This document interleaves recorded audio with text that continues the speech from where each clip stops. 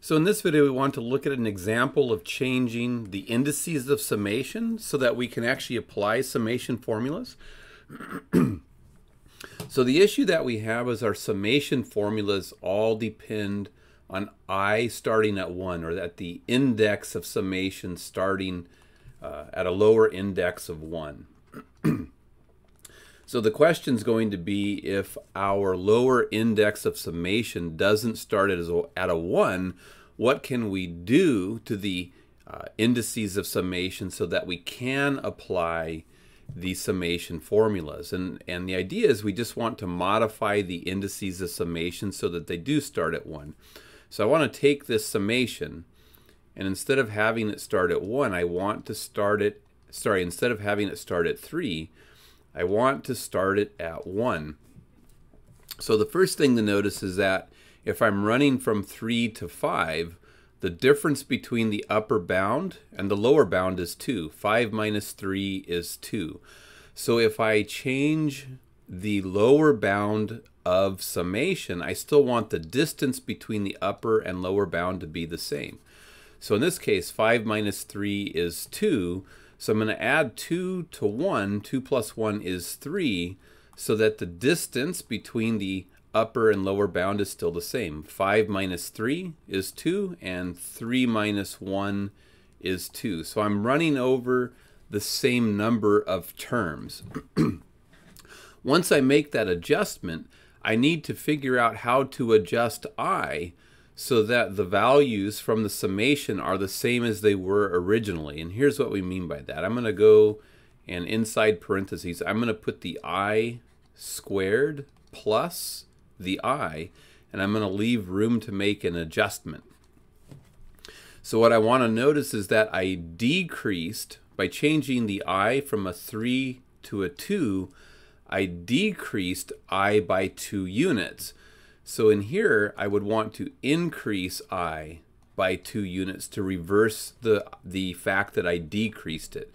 And the way you check your work, so I'm going to replace this I also with I plus 2. The way that you check your work is you plug in the lower bound of summation. So if I do that, I get I plus 2. I get 1 plus 2 is 3. And when I do that, I should get the original lower bound of summation.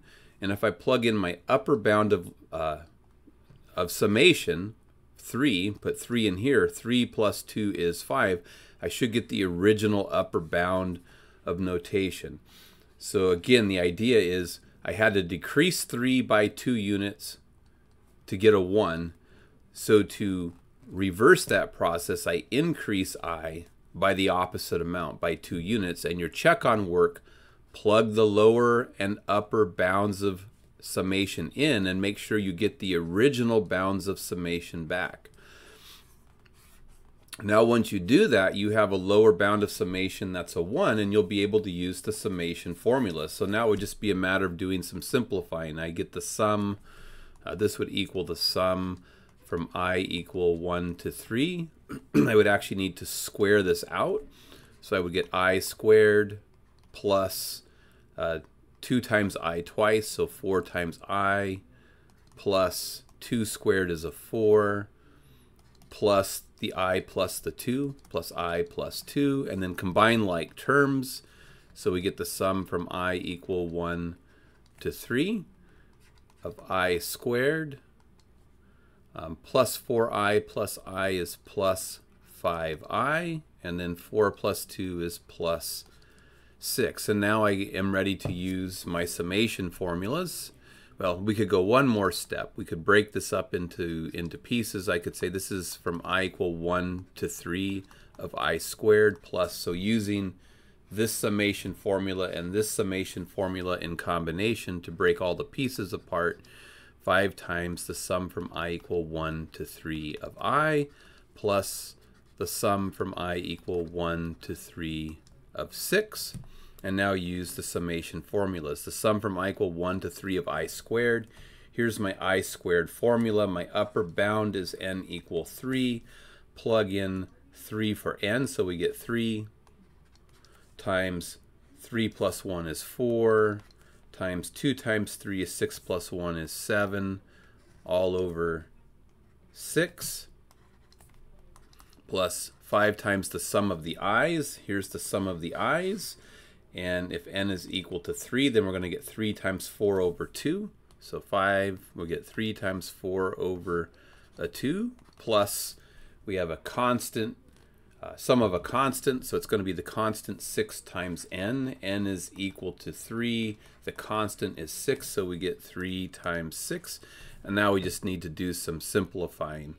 So 6 will cancel and leave us with the 2 there, so we're going to get 2 times 7 is 14, plus we'll get a 2 there, so we're going to get plus 30 plus 18 is going to be 32 plus 30 is just going to be a 62.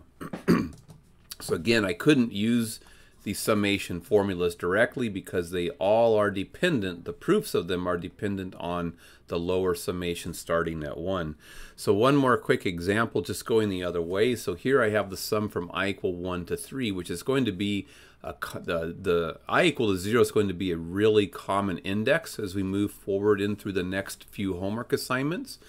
So again, the idea would be you're starting with that lower sum or lower index not equal to 1, and we need the lower index equal to 1 to use the summation formulas. So what we're going to do is make an adjustment to that. So we have the I squared plus I equals, and this time we're going to adjust it up 1. We're going to change the 0 from 0 to 1, which would mean we'd need to change the 3 from 3 to 4. Again, the distance between the numbers has to be the same. 3 minus 0 is 3. 4 minus 1 is still 3. And so this is going to be, and in here I'm going to have I squared plus I, but now I need to make an adjustment. So if I increased my index by 1, I'll need to decrease it by 1 in here to get them to match. And again, your check on the work is to plug this index in and see if plugging it in generates the original index. So if I plug 1 in, I get 1 minus 1 is 0, which is what I originally had. Plug 1 in, I get 1 minus 1 is 0, which is what I would have originally gotten had I plugged 0 in here. And if we plug in 4, we get 4 minus 1 is 3. We get 4 minus 1 is still 3. So we were able to tweak those indices, and now you expand and simplify. So again, you get I squared here, and then you're going to get minus 1 times I twice, so minus 2I. Minus 1 times minus 1 is plus 1.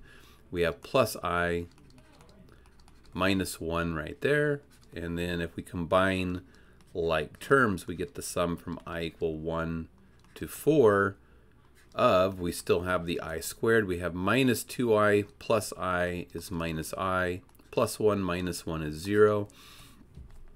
So this is really just the sum from I equal 1 to 4 of I squared minus the sum from I equal 1 to 4 of I. And now resort to your summation formulas, the sum of the I squareds, which I have here when n is equal to 4, is just going to be 4 times 5.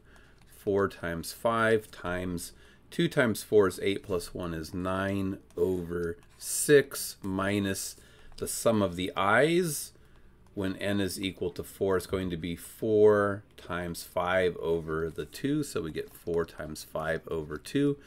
And we can do some simplifying. Here I've got 2